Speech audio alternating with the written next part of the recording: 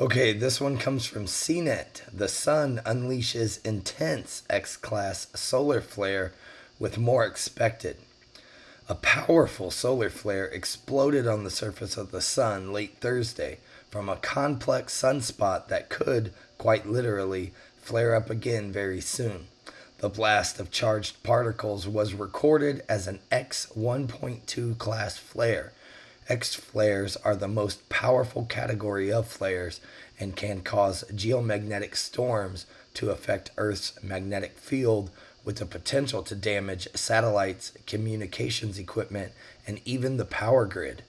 An X1 flare like this one, though, is at the low end of the X scale. Thus, no immediate damage from the blast itself has been reported just yet, with the exception of a short-wave radio blackout over parts of Australia and the South Pacific. This blackout was a result of the solar flare's energized blast traveling at a speed of light toward our planet, reaching Earth in a mere 8 minutes. Still, though, it was brief. And as always, I'll provide a link in the description if you guys want to read the rest of this CNET article, and I'll see you guys on the next video.